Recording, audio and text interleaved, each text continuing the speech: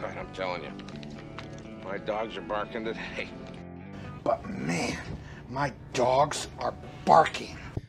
Well, SEC football's in full swing in the 2023 season, and for Mississippi State, that means it's time for them to play the University of Alabama Crimson Tide. And so on today's episode, we're going to be previewing that game with the one and only Stephen M. Smith, senior writer for Touchdown Alabama. And Stephen is a friend of mine, but he's also a very talented guy. You'll see him on Finebaum and ESPN. He's been writing for a while, reporting, and we are so thankful to have Stephen in today. Stephen, how are you enjoying the season so far? It's been good, Landon. It's been interesting. It's been a journey of learning this team, which is so different from the teams that Saban has had in the past before. We've even seen a difference in Coach Saban at 71 years of age with name, image, likeness, the transfer portal. So many things have been different in the college football landscape. He's had to use the word patience. We've never seen that word exercised by Nick Saban quite often. I guess exercised more after Tua Tagovailoa came for the program, but now it's like kicked into overdrive because this is a new generation of athlete. But it's been fun watching Saban kind of do the fine balancing act of when to be hardcore Nick Saban and when to be okay, reserve kind of coach in a different way, Nick Saban. Yeah, and the second game of the season, Alabama plays Texas. This huge game, everybody's watching, and the game doesn't go the way that Alabama wants. And a lot of people, you and I both live in Tuscaloosa. A lot of people, really went into panic mode of, oh, this must be the end. Saban must be done. He's over the hill. I mean, it's pretty remarkable to think about when you think about a 10-point loss overall to a team in Texas that seems to be one of the best teams in the nation. And now, all of a sudden, Alabama beats Ole Miss and looks pretty good doing it. There's some shortcomings, but isn't this? Does it have a better feeling after the win against Ole Miss that, okay, maybe people should have pumped the brakes a little bit? This Alabama team's actually pretty good. Landon, I'm gonna say this. This is very reminiscent to 2015 Alabama. If you go back to that season, Jacob Coker started off as the quarterback. He started the game against Wisconsin. He started the game against Middle Tennessee. And everybody was like, okay, Coker's the guy. He's cool. Like, this is it. And then Coker gets benched against Ole Miss for Cooper Bateman. And we're all like, okay, what in the world is this? And Bateman goes out there and he struggles and all types of things go wrong. And Coker goes in the second half and he has a valiant effort, though you lose 37-43. And then Dan Wolken of USA Today puts out an article, "The dynasty's dead, it's over." And Saban has one of the greatest rants of all time. You guys thought we were 6 feet buried and gone. And then the very next week, they go to Sanford Stadium in Athens, Georgia. It's drenched monsoon rain. Bama is an underdog in this matchup, but Jacob Coker and Derrick Henry and the guys just smacked Georgia in the mouth, 38-10, and they would go on to play for a national championship and win that. This season is very reminiscent to 2015. You look at Jalen Milroe starts the first 2 games. Of course, the loss to Texas. Everybody's like, it's over. Saban's done for again. Keep in mind, Steve Sarkisian is a great coach in his own right. Texas has veteran players, explosive players. Texas probably has one of the best rosters in college football. They have a very good coaching staff. Quite a few of those guys came from Nick Saban on that coaching staff, so there's that. And you go to South Florida, Jalen Milroe gets benched. Here comes Tyler Buckner, of whom Buckner, not a good showing for him by any sense of the imagination. Ty Simpson goes out there, does what he has to do. And so now Jalen Milroe's a starter again. He should have been a starter from the jump, even against South Florida. But that's neither here nor there. Plays a good game against Ole Miss despite one bad throw. And so now we're here. So we all know national media loves to stir the pot. They love to bring controversy. They love the sky is falling narrative because it gets them clicks on their articles, which creates money. We all like revenue. But at the same time, Coach Saban is like, look, I'm still here. We got a team that we believe in, we trust in. Yes, it may take them a minute, but I think the second half against Ole Miss, we finally start to see, okay, this team is good. They just have to believe in themselves that we're good. Right, right. And now all of a sudden, you bring that up to speed and look at the other side of the aisle with Mississippi State. Mississippi State drops that game against LSU, which really just offensively was one of the worst showings that I can remember in a long time. And then all of a sudden, last week, Mississippi State seems to figure out what they're doing offensively. Will Rogers, out of all the games he's ever played at Mississippi State, throws what I believe is his best statistical performance, 487 yards through the air against South Carolina. Tulu Griffin, 7 catches for 256 and a touchdown. The offense looked great. It was the defense that let them down, which is not typical. Mississippi State seems to usually have a defense that will help them to stay in the game. The offense doesn't really usually come through. And so now we bring to this week. Are there any, Vegas says that Alabama's going to beat Mississippi State, I believe, by 15 or 14 and a half. I don't think there's any Mississippi State fan that has the argument or thought that they're going to win. But is there anything that you look at with Alabama's weaknesses and maybe a strength of Mississippi State? Or do you just think this is one that kind of gets out of hand early? What are your thoughts? Is it going to be close for a while or kind of get out of hand early on and Mississippi State's not going to be able to catch back up? This can be a very interesting game here, Landon, just due to State has a good front seven defensively. They have a very good front seven. That they've got some dudes that can really cause some problems. And for Alabama, a young offensive line that's starting to kind of find itself.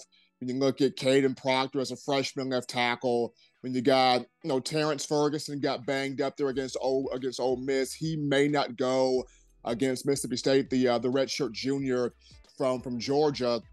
And if you don't have T. Ferg out there, you're looking at Darian Dalcourt, you're looking at Jaden Roberts, another young player. I mean, you got 2 freshmen, Olas Enganine and Rock Montgomery, that are both talented, but are they necessarily ready to play now? So more than likely, you're looking at Darian Dalcourt at that left guard spot next to Caden Proctor. You got a young offensive line. And for State, it seems like every year where State and Alabama gets together, especially under Nick Saban, it is a nasty, grimy, gritty.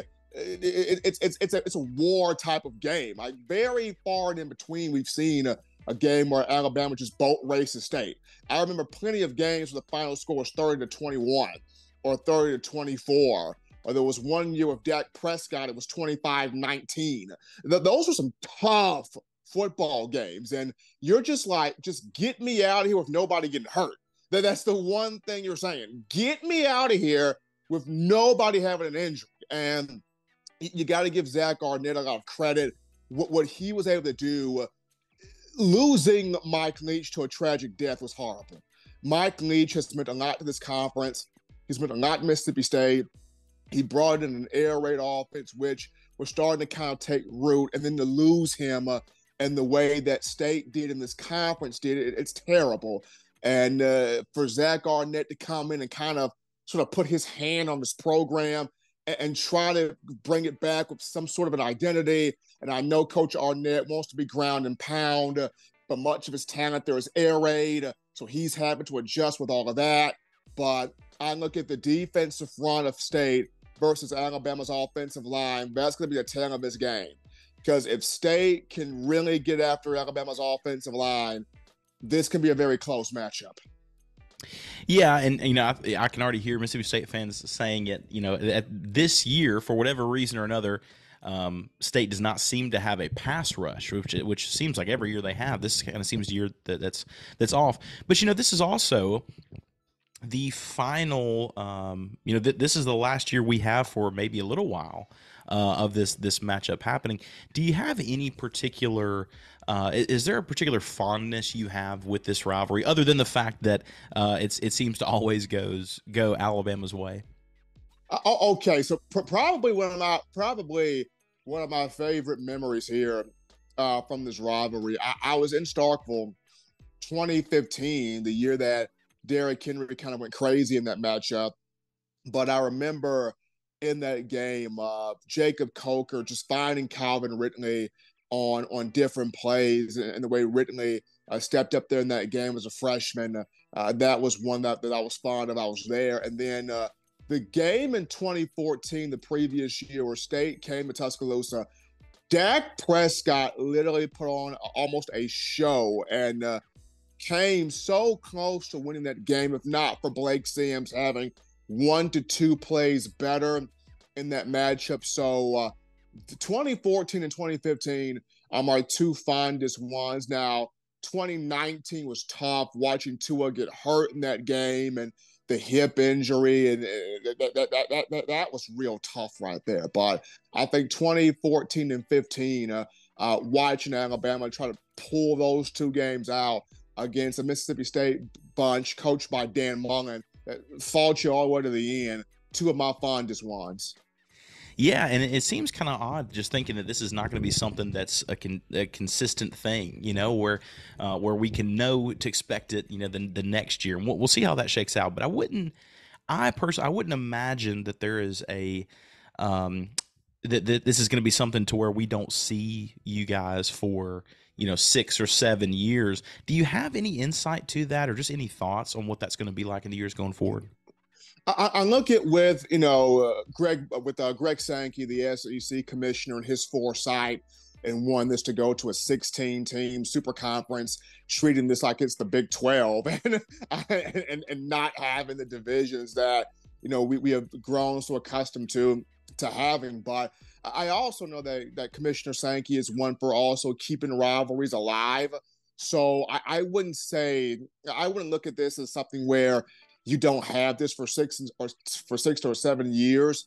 I would look at maybe not having Mississippi State next year, but then 2025 they work that back in, and then 2027 they work it back in, and then 2029 they work it back in. So I look at this as something different that the conference wants to try, but I don't think they'll do away with rivalries completely, especially with Oklahoma and Texas coming in as of next year. That fosters more rivalries, more competitive fun, more matchups, and then the college football playoff going to 12 teams, which, holy cow, I mean, 4 teams was already something, but not 12?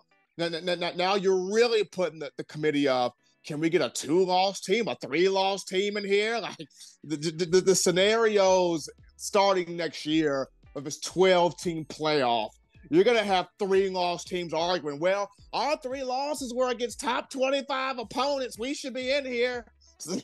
It's gonna be a madhouse. I do not envy those people when once you get to 9, 10, 11, specifically 12, because whatever team is in at 12, 13 is going to go, well, hey, now wait a minute, and 14 is going to go, well, actually. So I don't look. Wish I was them. The people landing in Grapevine, Texas, who have to do this, I don't envy that room of people, because they're the ones that have to watch tons of tape, especially teams like you mentioned, 11 through 13 or 10 through 14, where you have to pencil in those final spots, and you're going to have coaches lobbying, hey, like we played, a hard Texas and a hard Clemson and a hard Texas Tech and a hard West Virginia and put us in here.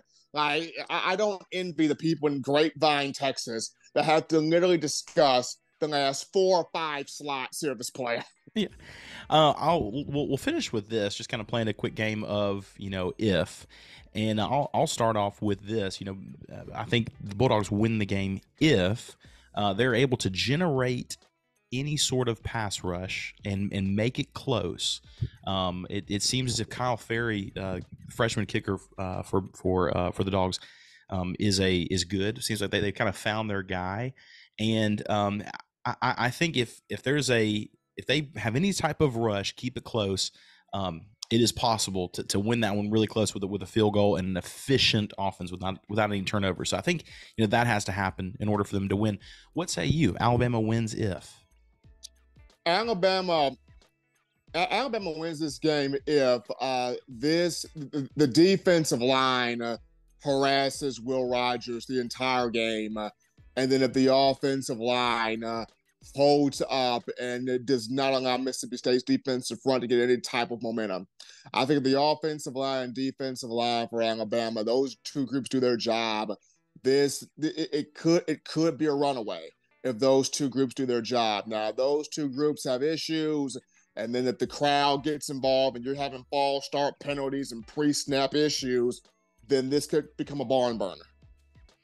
Absolutely. That's wonderful. Well, again, we thank you guys so much for listening in. Thank you so much to Stephen M. Smith for listening in. Stephen is a senior writer and reporter for Touchdown Alabama magazine. He's been covering Alabama football for over 10 years.